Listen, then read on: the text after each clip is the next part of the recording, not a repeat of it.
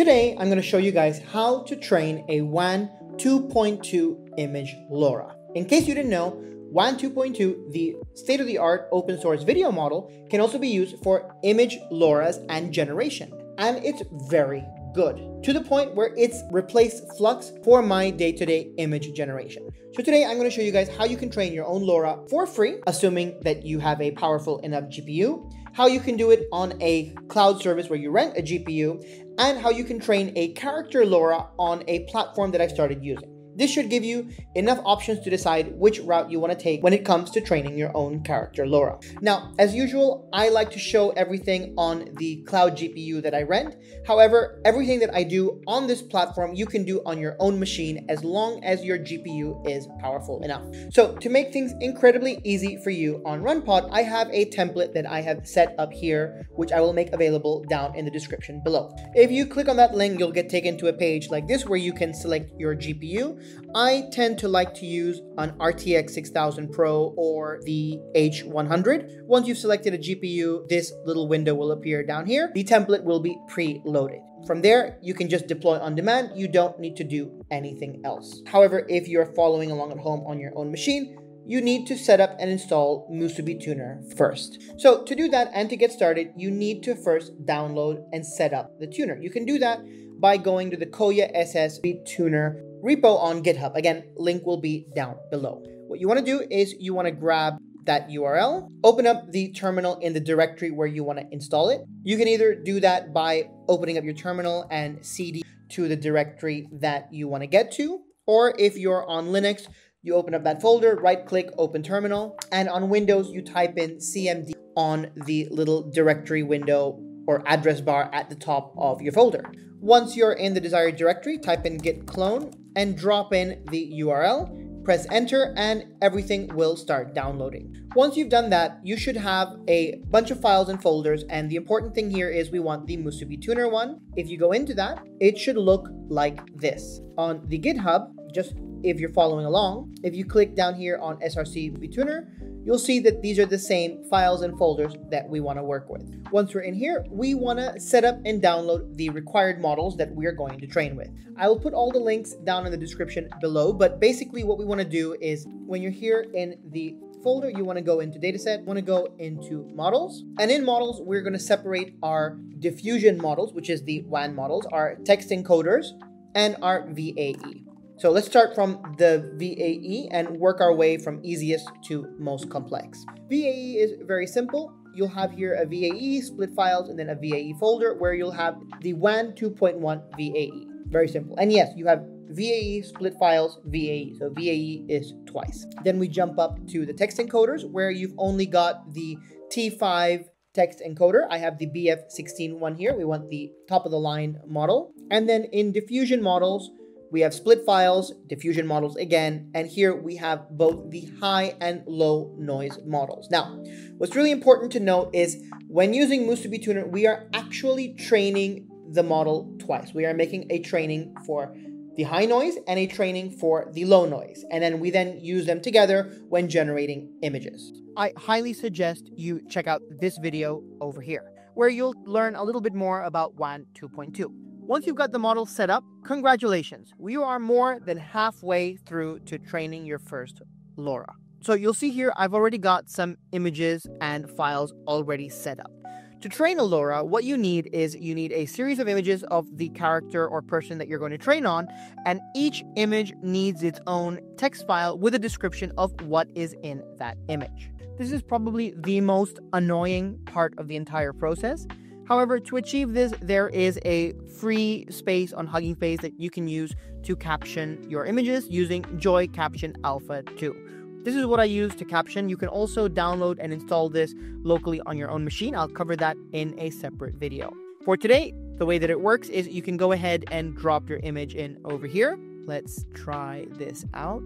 So let's say that this is one of the images that we're going to caption. We can set here the particulars that we want. I usually just leave it as descriptive. Caption length, again, I leave the default. And then there's a few extra options here that are particular to the LoRa that you're going to train. So for example, if you want to keep it PG, you can select that one. If you want to include information about lighting, you can go ahead and select that, and so on. This is really important because you can tweak and adjust this to how you like to prompt and the types of images that you've put in. So for example, if you've put in images where you are photographing the same person from different angles, you probably want to include information about the camera angles, and you can then leverage that in the LoRa when you're prompting. Another thing that's really important is if there's text in the image, for example, text on t-shirts, where you want the model to ignore it because you're not really going to be using it to prompt text or you don't particularly care about it, you can select this over here. If you have a mix of safe for work and non-safe for work images, you can select this one over here, and that will allow you to specify whether the image is safe for work or not. And that's very important because if you are using the same model to generate images that are or are not safe for work, you can specify that in the prompting. Ultimately, what it comes down to is you need to think about how much detail do you want in the prompting and how many images are you including in the dataset. The more images and the more varied it is, the more detail you want in the captions, as when you're prompting, using that terminology is going to reference those images to make sure that you end up with the desired result. If that's not entirely clear and you'd actually like a dedicated video specific to captioning and captioning techniques and particulars, please do let me know down in the comment section below, and I'll prepare a video just on captioning techniques.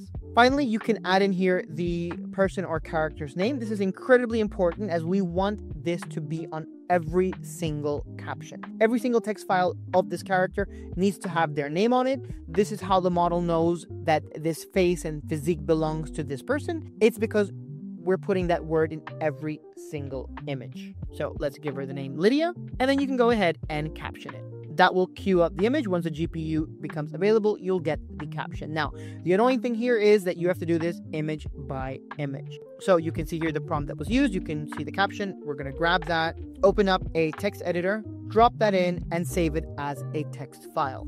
The text file should be the exact same name as the image that you're saving it in. So let's go back to my example. You can see here I've got O1, so I'm O1 for the text file, and so on. So each text file belongs to the image, and that's how the model knows what applies with which. It is incredibly cumbersome, and I will actually try and release a template for Joy Caption on Runpod where you can just drop your entire data set and then it'll just go through everything. So if I have that done by the time this video comes out, the description will be down below. If not, please do like and subscribe. Check out my newsletter, which will also be linked down below, or subscribe to me on Patreon. Once that information and that template is available, I will announce it on all of those platforms.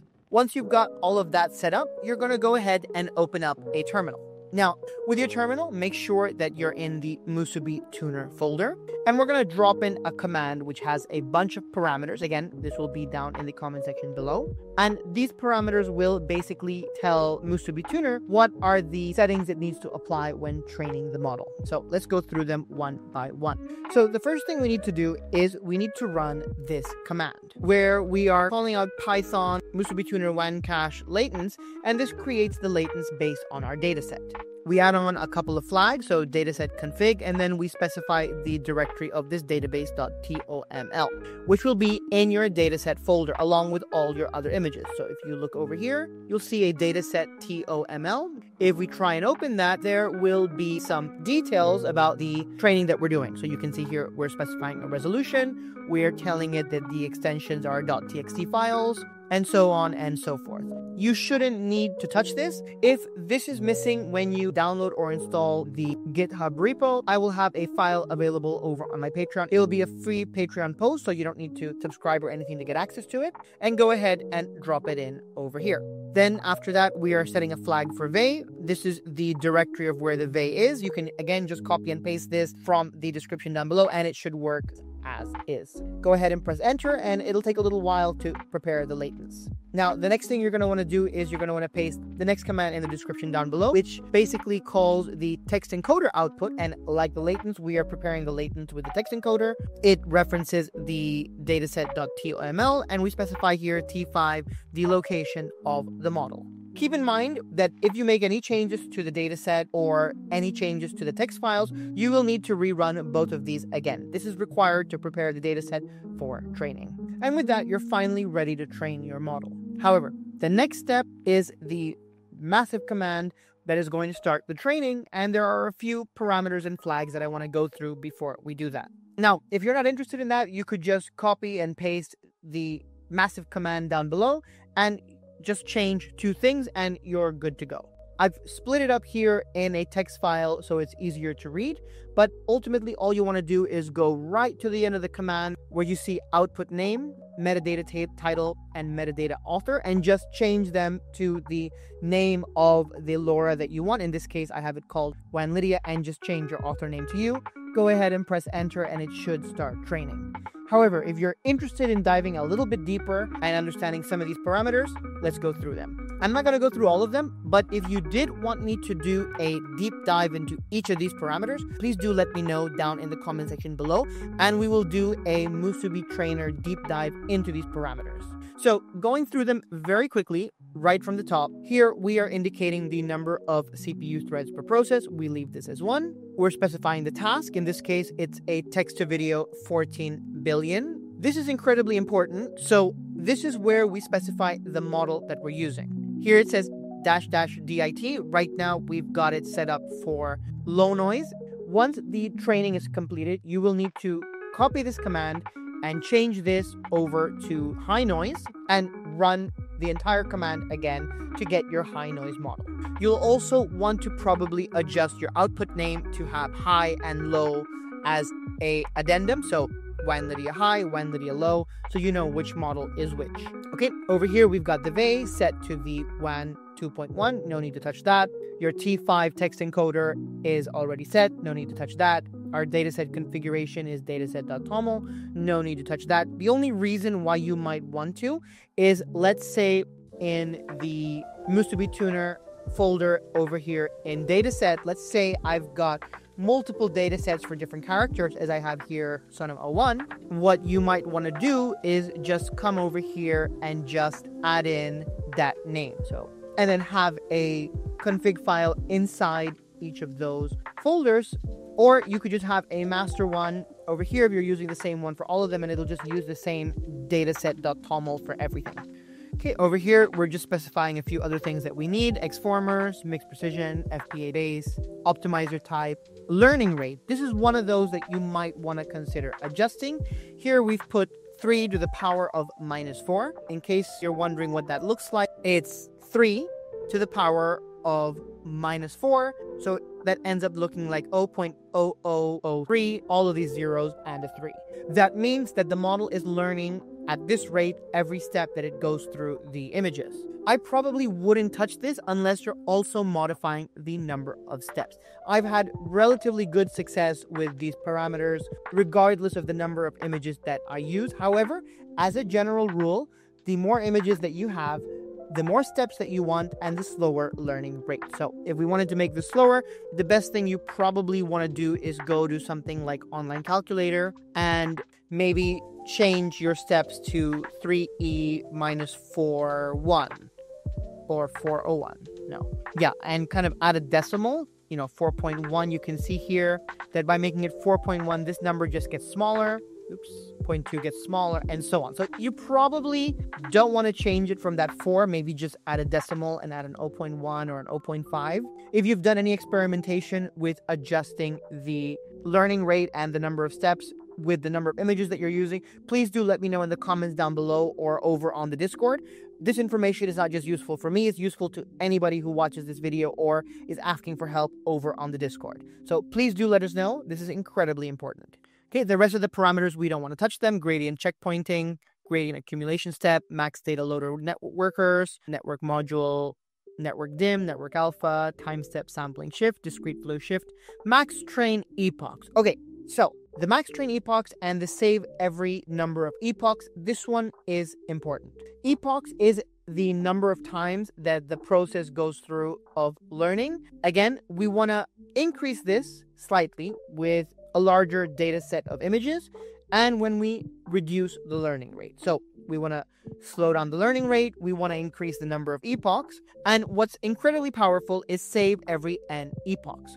What this means is that every kind of loop that the model does in training and understanding itself and the data that it's trying to learn, it will spit out a model. So let's say that we want to spit out a model every 25 epochs. At the end of this, you will actually get 4 models because we're doing 100 epochs.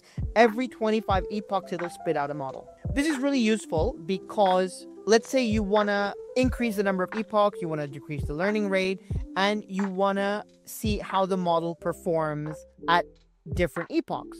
So you'd put this out there and you'd maybe get a model at 25 epochs, at 50 epochs, 75, at 100, and let's say we want to push it up to 125, you can now compare how the model at 75 performs, how the model at 100 performs, and how the model at 125 performs, and then continue to fine-tune from there.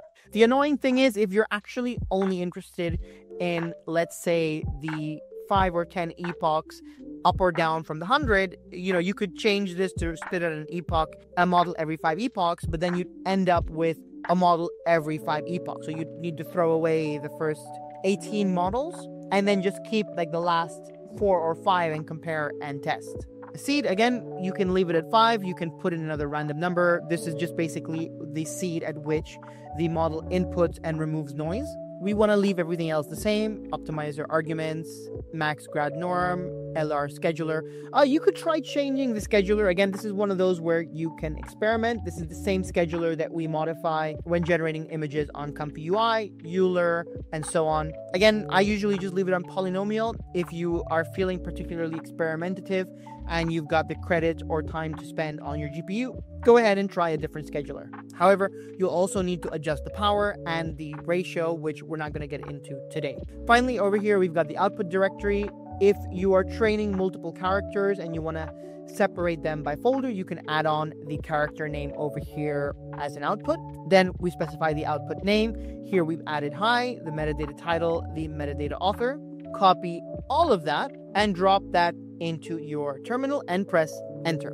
And that will start the training process. As I mentioned earlier, you got to do it once for the low model, once for the high model. And once you've got both of them, they'll be sitting over here in your Musubi Tuner output folder. You can see over here, I've got 2 outputs. I've got my high noise and low noise model. You can then go into Comfy UI, plug them in. If you want to know more about the appropriate workflow to use, I've got an excellent video over here where we jump into generating with WAN 2.2.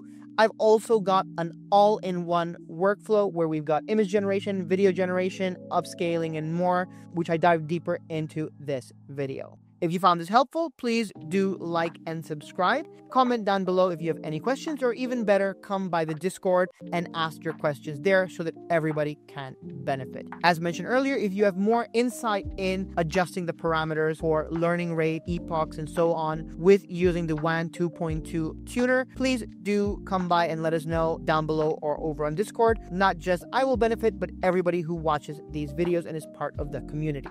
If you really want to support the channel, please also do consider supporting me on Patreon. I'll have all of the files and everything that we've gone through on this video available there for download. It will be a free post, so you don't need to pay to subscribe, but I may add on a automatic installer for my Patreon subscribers if there is interest. So if you're a Patreon subscriber or you would like a installer for your own machine, please do let me know and I will make that available for the Patreon supporters. Thanks so much, and I'll catch you guys on the next one.